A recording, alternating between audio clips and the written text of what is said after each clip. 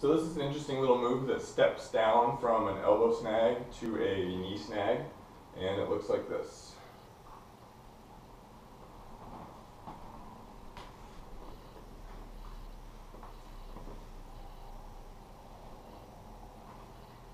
And again.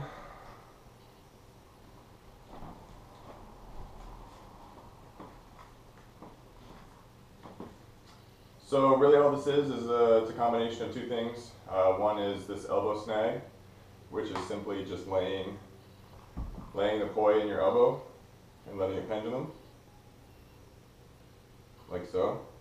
And then the second one is putting the tether to the inside of your knee and catching it under your knee and penduluming back and forth. So to put that together, we're actually going to drop the poi from our elbow down to our knee, like that.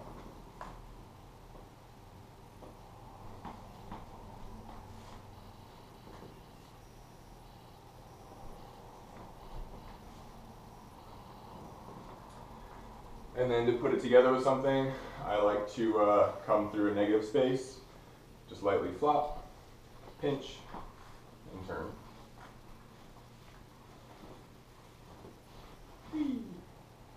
So yeah, I think it's fun, and it involves your knees, which I don't use that often, so it's a really fun one for me.